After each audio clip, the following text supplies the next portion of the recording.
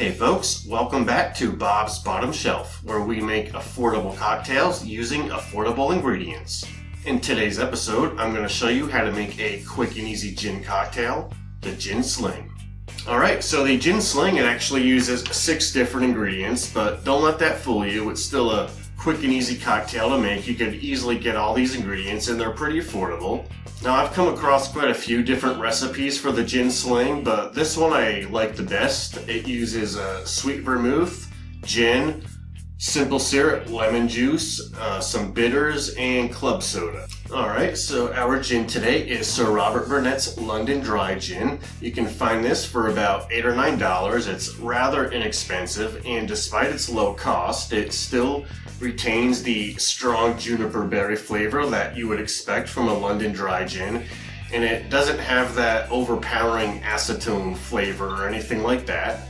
And our Gin Sling recipe calls for 1.5 ounces of our gin.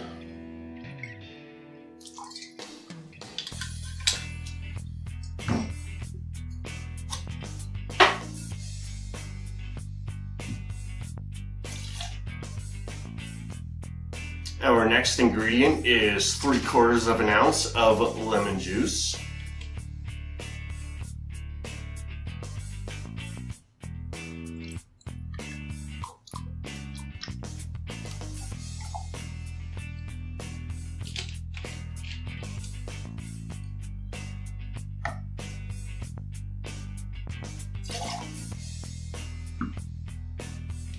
Next, we're going to need 3/4 ounce of simple syrup. This is homemade simple syrup. That's way more affordable than a store-bought simple syrup.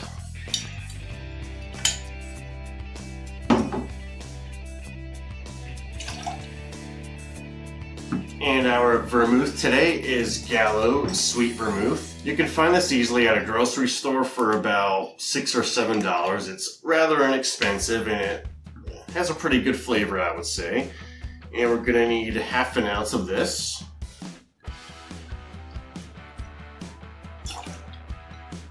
Alright, so the last ingredient is about 3 dashes of bitters. You could pretty much use whatever bitters you have. Today I'm using orange Angostura bitters, and I'm going to use Fee Brothers grapefruit bitters.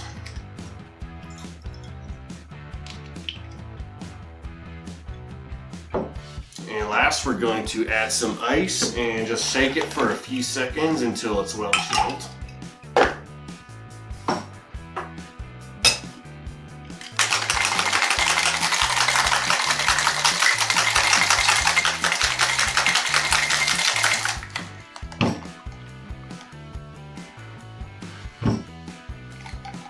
And then we're going to strain it into our highball glass.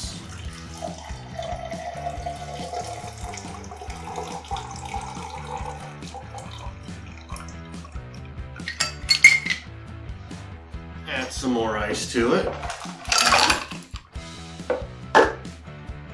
And the last thing you want to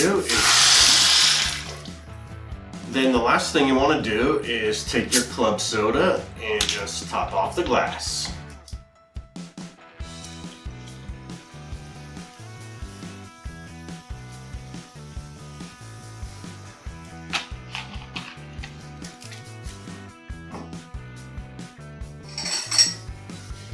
Give it a quick stir.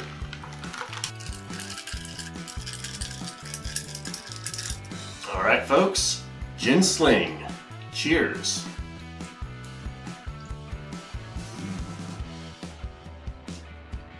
This is as good as I remember it being the very first time I made it. The gin and the vermouth, they actually don't have a very forward or noticeable flavor. In fact, I think they're blending very well with the orange and the grapefruit bitters. The lemon it's noticeable as sour notes, and a club soda of course gives it the nice fizziness, and it's a very light and refreshing drink if that is your preference. And being that there are so many different recipes of this Gin Sling, chances are you may have tried one that's different than this. If you have, let me know in the comments. What did you think of yours? And if you have a chance, use this recipe and let me know what you think of this one. Well folks, that's going to about do it for today's episode. If you like what we're doing here, making affordable cocktails using affordable ingredients, make sure you hit that thumbs up button. And just tune in for more episodes of Bob's Bottom Shelf. See you around.